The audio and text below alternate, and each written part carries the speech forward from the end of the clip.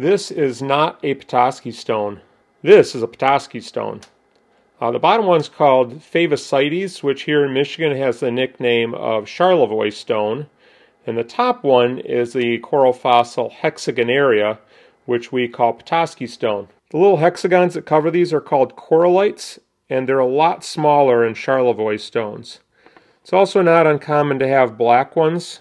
And then you get these kind of bands that are pretty common in Charlevoix stones, but you don't really see in Petoskey stones. Here are some Petoskey stones, just to show you the difference. You also have these little radial lines and a dark spot in the middle of these hexagons, and you don't get those in the Charlevoix stones. Here are a couple rough examples. These are both made out of limestone, so they both polish the same. That one was a Charlevoix stone, that's a Petoskey stone. Charlevoix and Petoskey are two neighboring towns on Lake Michigan. So get out there and find some fossils.